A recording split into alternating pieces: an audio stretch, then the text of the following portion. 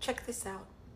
I'm women's empowerment all day, every day. I'm not on no race stuff. I'm not on no type of division stuff. I'm on women's empowerment and community building. And as women, we got to take care of each other. Now hold up, hold up, hold up. Here comes the switcheroo. There's a reason that these dudes got this song called Don't Save Her, She Don't Want to Be Saved.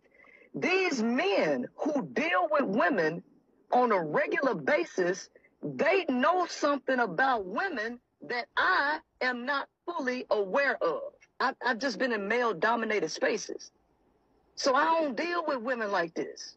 Had I known that women are as... I never wanted to say that women are emotionally irrational.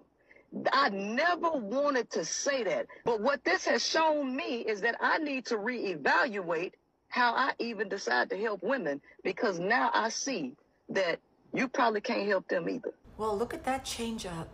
She knows now. She had to live it. What's that old proverb? To understand a man, you must first walk a mile in his moccasins. You're starting to walk. You're starting to understand. Now, I wonder if your content will change up a little bit.